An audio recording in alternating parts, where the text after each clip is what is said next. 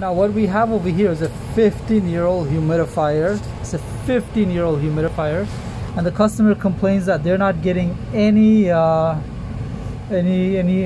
on the humidifier pad, and it's clogged, it's not working, whatever the case is. So I come here and I find out that, so after diagnosing the problem, is that this right here is a problem, it's a culprit right here, and it was clogged. It was just really clogged.